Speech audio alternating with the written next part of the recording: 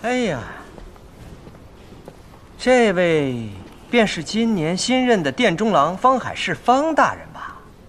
哎呀，方大人呐，我与青海公那可是交情至深，论辈分，你还得叫我一声施叔叔呢。施叔叔。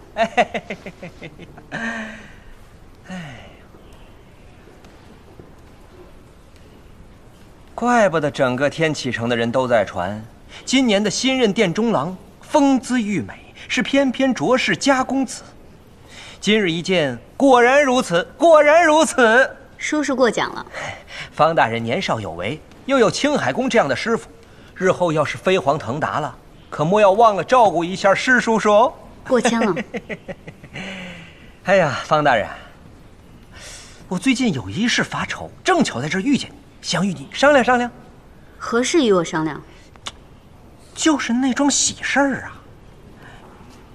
你师父青海公刚刚病愈归朝，陛下昭告满朝文武，说青海公尚在人世，即承袭了爵位和封地。那这和居家的喜事儿也是势在必行了吧？喜事？方大人不知道？哎呀，这门婚事早在多年前是由老公爷一手递下的。这青海公和居点一，说是打小一起长起来的，也不为过。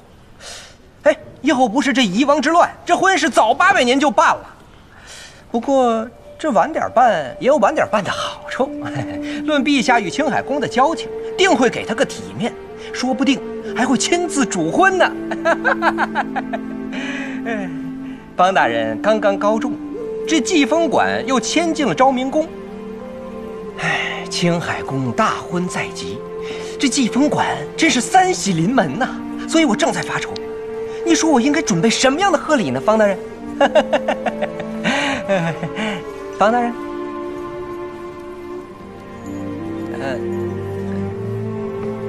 小方大人，施叔叔，不如先请用茶。我还有要事在身，先告辞。那施叔叔，请。嘿嘿，好好好。这方大人好像脸色不太好啊。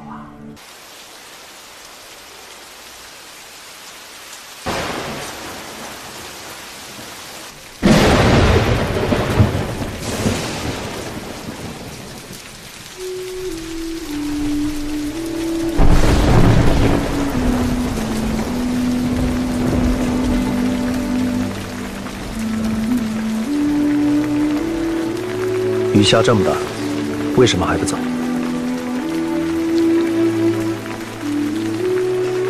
我去灵锦寺量衣裳，耽搁了时辰。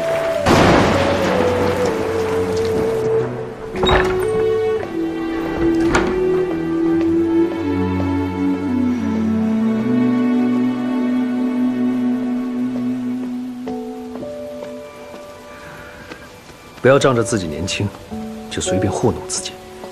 老了，病根还在后头呢。师傅，你说话这么老成，你究竟才大我们几岁啊？许多岁，我是你的长辈。师傅，我数过，其实你没大我们几岁。你数过？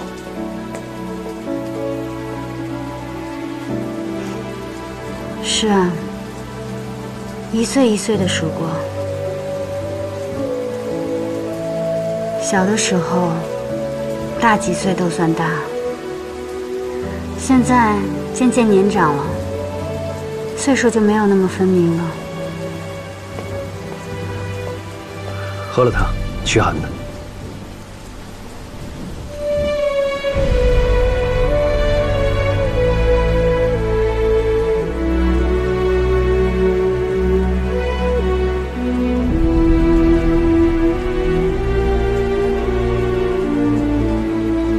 说起来，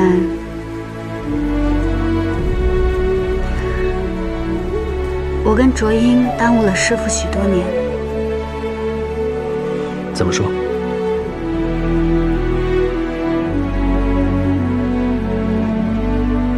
若不是因为照顾我们，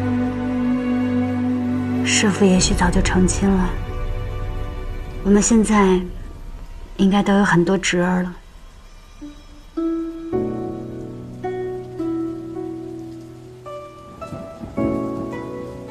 你今日怎么了？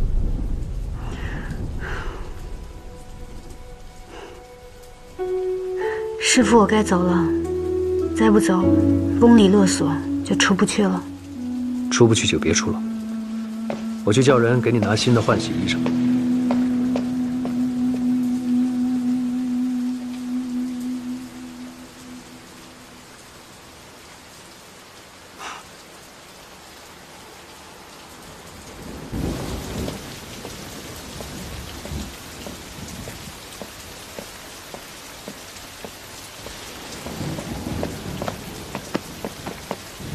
师傅，去备一些驱寒的汤药给海市，还有找些衣裳给他换。海市回来了，快去。是。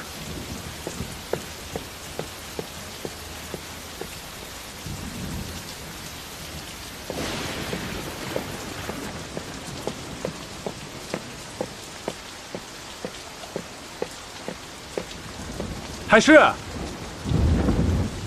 师傅说你淋雨了，特意让我给你送驱寒汤。我进来了啊！